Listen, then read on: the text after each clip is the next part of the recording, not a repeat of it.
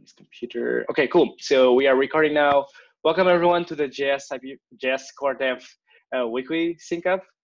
I'll be the lead for today. Do we have any volunteers to be the note taker? Jacob, I'll give you an award at the end of the quarter for being the most amazing note taker. Thank you so much. Cool. Okay, so as you all know, we always do a roundup updates with things we have done. We are blocked in what we plan to do next. We have some people missing today, but they shared the update with us, and I'll just go through it quickly. So I'm first on the list. If you haven't shared your update, please add it to the CryptPad.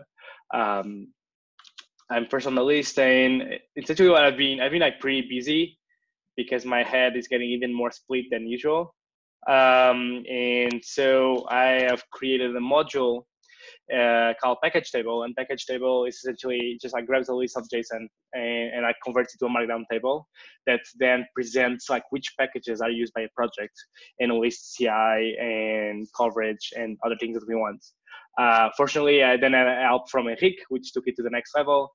And now we are using it for, instead of repeating code, we are using it for JSAP Pass, JSAP peer-to-peer, JSAP LD, and also Go peer-to-peer, Go IPLD, and Go IPFS. So now all of these projects are using this way to present where is the code base, where are the modules. So that's pretty cool. I reviewed, discussed and reviewed the work plan for JSAP-IPFS.io, that website as a whole. There's still some missing features that we wanted to have on the website of the project, and they should be delivered by the end of September, so end of the quarter. Really exciting. And also groomed the waffle board. The waffle boards needed some love, so I just went and started leaving all the issues. You might have gotten a lot of notifications from me. And as I said, my availability right now to dedicate to the JS project is has decreased a little bit. So really ping me directly if I'm blocking you, because that is not okay. So just ping me directly. I'm trying to keep up and pay attention to everything, but I might slip something. So if you need the pull request review, an architecture doc review or some other thing, just let me know. For this week, I won't have a lot of time to dedicate. I might get to do some stuff, but I'm not promising anything because again, my time is limited, and I'll be out for the week after. Actually, from September 3rd to September 10th. And I'm asking at the end of this CryptPad if someone is available to be the lead of this call. I see that Alan already volunteered for September 10th. If someone wants to lead for September 3rd, just add your name there on line 1 to 5. And that's it for me. Any questions? Cool. All right. So next up we have Alan, which is not here. He's on holiday. Yeah. And so there's there's a lot of things happening here on files and releasing just IPFS 31.7. That's exciting. Let's make sure to give feedback to Alan when we pull request the notes to the PM repo. And if you have a question for him, you can just tag him on your comment. Jacob, you're next. All right. So I've got peer and content routing working. It's pretty much done. There's some outstanding pull requests. Right now I'm working on the example of that. And so if I find anything as I'm going through the example, then I'll make some tweaks to the OpenPRs for that. I released a fix for IPNS. There was a security issue. Public key validation wasn't happening properly because the callback provides a Boolean and that wasn't being checked. So that's now fixed, and we also submitted an NPM security advisory for that. DHT, we've got a PR for encoding logs to kind of improve logs for users, and we also added a ticket for just changing that over to CIDs in the future, because right now it's using buffers for all the keys. So the goal there is to switch all of that over to CIDs so that we can future-proof that a little bit better for migrations. Some other stuff around the DHT routing, around content routing. Also finalized some some language around libp2p using bundles instead of factory for the libp2p custom bundle pull request. So that should allow us to use functions. So I think that should make it out in the next minor release of IPFS. And then I'm slightly blocked on one PR for delegate content routing. There's DHT interface wasn't compliant, so it was not accepting a timeout, and that makes that really annoying for in the delegate routing to allow multiple modules. Because right now in the libp2p for delegate routing, you can specify multiple modules, so you can have a delegate router and a DHT, and the DHT will get prioritized. But if we're trying to, if the interface doesn't match, then that's super annoying. So got a PR for that. And then the Go IPFS updates, which will hopefully get done in the next couple of weeks. And then this week, I'll be working on finalizing the delegate routing example, the state machine updates, and I will probably sync up with Vashko on some IPFS configuration updates for better Go interoperability. I think that is it. Anybody have any questions? Yeah, I do have a bunch. Sweet, excellent update. When you mean peer and content routing is pretty much done, you mean the delegated version or the full version? Yes, the delegated version. Got it. When you say that like you're blocked on the delegated content routing PR about the interface that is missing, you are blocked on like a pull request review or the maintainer of the module? So I'm maintaining that. It's just a pull request review. Okay, so, okay. Yeah. Now that Vashko's back, I'll probably also ping him because I know you're super busy. So I'll reach out to Vashko for that. So don't feel obligated to do that, David. Sweet. Okay. I'll try to look at it. But yeah, like if we can share that, that's great.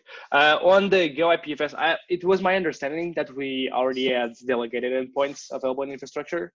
At least there was like some tests like 3 months ago. Perhaps they are not well documented, and so yeah. Like, did you get back from the infrastructure team? Like, if there was so it used to be deployed, but then it was taken down.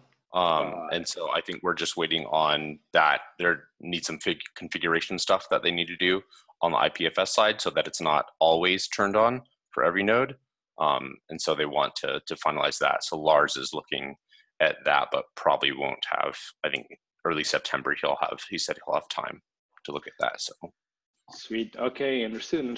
Okay.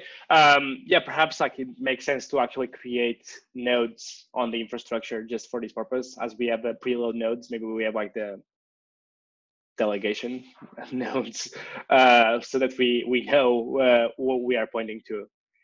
Yeah. Do you have any demos, or are you waiting to get like all of these deployed so that you have the full Shiny demo with it working with the actual infrastructure? Yeah, so I'm going to get the example going so that I can at least get a demo of that going locally, and then I'll probably do a more full-blown demo once that's out in the wild. Sweet. All right, cool. That's it for me. Any other questions to Jacob? All right, I don't see any hands. Thank you so much. Cool, Vashko, you're next.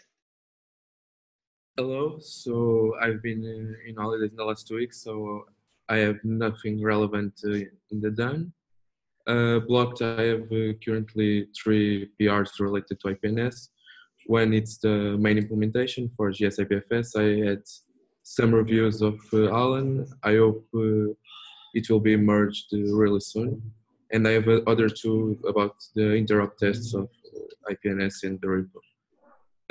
So next, I want to have all those IPNS related PRs merged, and I also need to fix a bug in IPFS API related to the interface IPFS core tests for IPNS, and then I also need to check all the requests that I have, like PRs and issues on the repos which I am lead maintainer. I received lots of mails, so I have to go through them all. And I also want to get an initial implementation of IPNS over PubSub. And I will also be available for helping Jacob. Sweet, and awesome. It will be there. Thank you for the update. Any other things? Sorry, I thought you had finished. Okay. I'm finished. Yeah, thank you. So question is, when you say you are blocked, I just like opened one of the PRs, like the interrupt one. It seems like you actually created this pull request. You are just blocked on like someone reviewing and merging. Is that correct? The repo, yes. The other one, the one for the IPNS needs the JS IPFS to be merged to then update and the interrupt be reviewed afterwards. Okay. Can you like add a comment to that line saying what is missing? Like if it's free, like merge and release, if it's or if it's actually like a bigger problem. It helps me to then like route properly, make sure like if it's just a review, then like it's very easy to open, like go to the code. If it requires more, like if it requires design work or writing code, then it's a whole other story. So I'm just like trying to make sure I know exactly how you're blocked so that I can help you. Okay, I will update now. Sweet, thank you. All right, Hugo, you're next. Or does anyone ask questions for Vasco? Sorry, I don't see any hands. Hugo.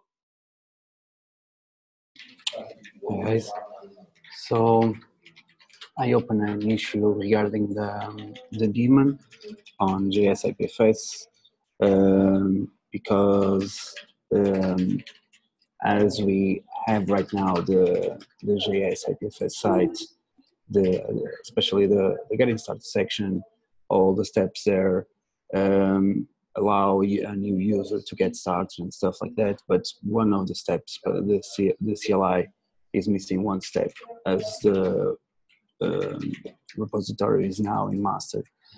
I'm almost sure that this wasn't the case a couple of weeks ago, but that as you will see in the issue, basically if you want to do an IPFS cat or get whatever, you need to have daemons running already. And so either we start a node in the CLI path, code path, to not need the daemon started manually, or we just need to change the getting started the steps for the CLI. So please go there and give your feedback around that issue. Also, I almost finished setting up the tests. I added everything related to the tests, the big data tests, everything related to Node. First, adding in multiple ways, then adding in one way and getting in multiple ways. And also started integrating everything I did in the last quarter about the same thing, but in the browser. But in the middle of it, I stopped to improve how this stuff would be run and added some environmental vars. But that I realized by doing that, I realized that I need to change some of the repo handling so we can like specify where the repo goes, because this stuff needs to be like in the external hard drive or something like that.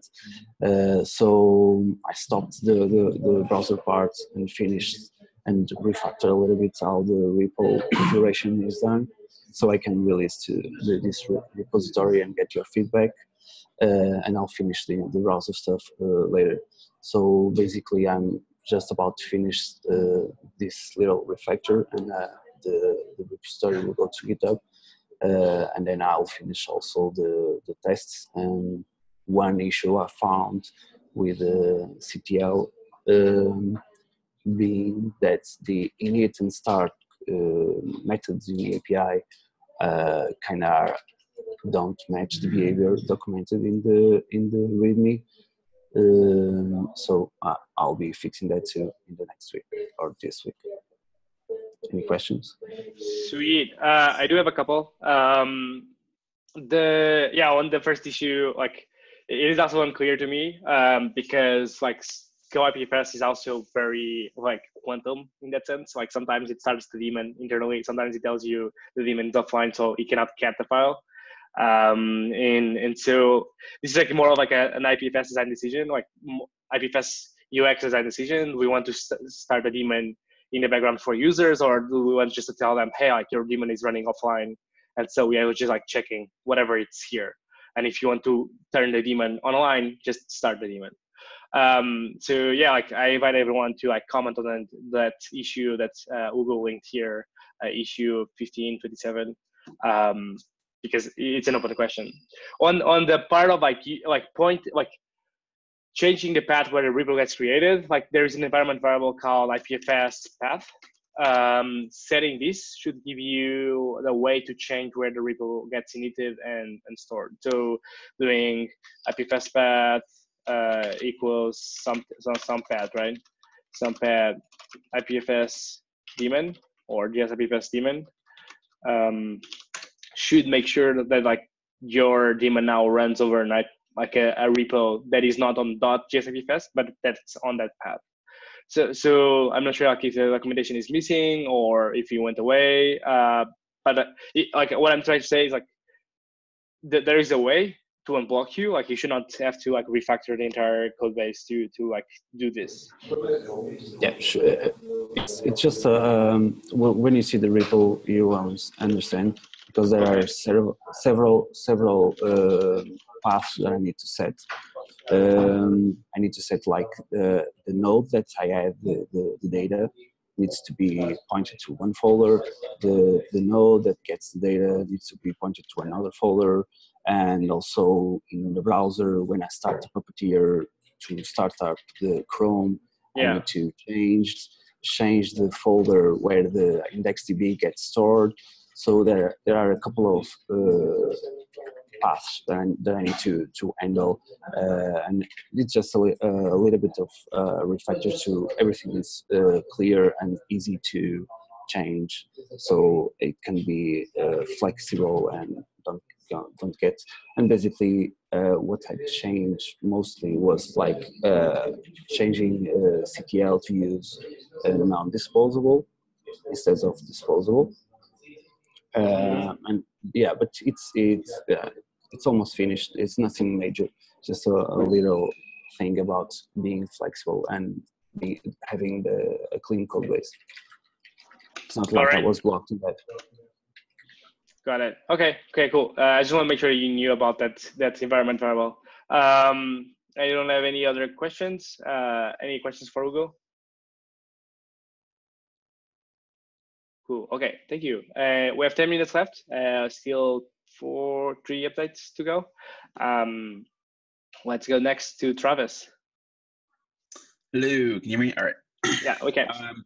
Awesome. So I got the IPDB JS browser implementation. Has a working implementation that works actually surprisingly well and allows you to use the Go IPFS CLI and communicate with a JS IPFS daemon run in a browser, which is kind of awesome. So there's a link there to that PR. I need someone to review. I got caught up a little bit at the end of the last week, so I wasn't able to try and find someone. But I have a general approach that I would be interested in if someone wants to kind of look over and see if it seems reasonable. It's pretty flexible. So I think it's a pretty good start. The next, I guess, bit to finish off the OKR is to actually figure out a way to build integration testing against the different implementations and where we want to run those tests and how we want them to be ran. So going to probably open an issue for that, probably, I guess, in the JS IPFS repository. And then we can start a discussion on how we want to actually have these tests run to show the cross-implementation integration.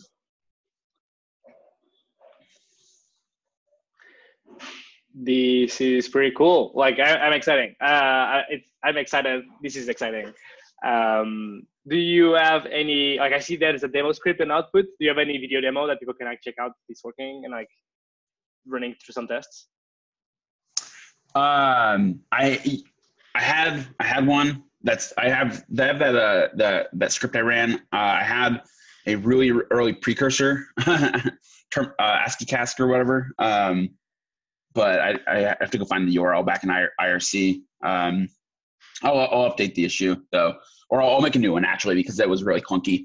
That shows it. It's a little lackluster because there's no way to tell whether you're actually talking to a browser JS IPFS daemon or just a JS IPFS daemon. But it works. Interesting. Awesome. Cool. While perhaps like the reason why you didn't get feedback so far, I just noticed that like IPTV was not one of the repos that like the JavaScript team had access, and perhaps like no one like got the ping. So I just like added the JavaScript team to this repo as well. So now you can like just ask for reviews directly to all of these folks. Yeah. Oh, nice. Okay. This is like super exciting. I really look forward to have IPTV to do a lot of like the interoperability testing. Thank you so much. Any questions for Travis? All right, I guess this is it. Machi, you're next. Can everybody hear me? Yes. I've added the requested changes to the PR for using pre-generated PR IDs in JS IPFS CTL. And now I'm waiting for a review of that. I also have 2 other PRs open that have been sitting there, and nothing was really done about them. So one is this AGIA change that checks for unused and missing dependencies. I've applied the changes that were requested, but haven't really received an update on that. Also, I have rewritten WebRTC star to use another module for exchange of the WebRTC messages, and I have also demoed that a few weeks ago on an all hands call. I've also haven't received an update about that and would like to get some news about whether this is going to be merged or not.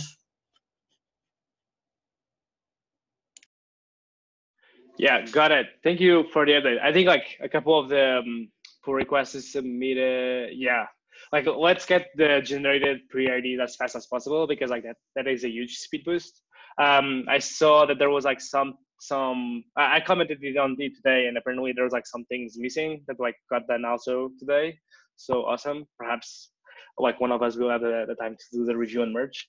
On the WebRTC star revamp, I still need like to dig through more of that. The feedback I have right now is that I see that like you created a new interface data exchange, which is like adding another type of like module to peer-to-peer, which is not necessarily something that we have designed for, or that we have thought through well. Like I understand like it was like an experiment that you did, and it's awesome.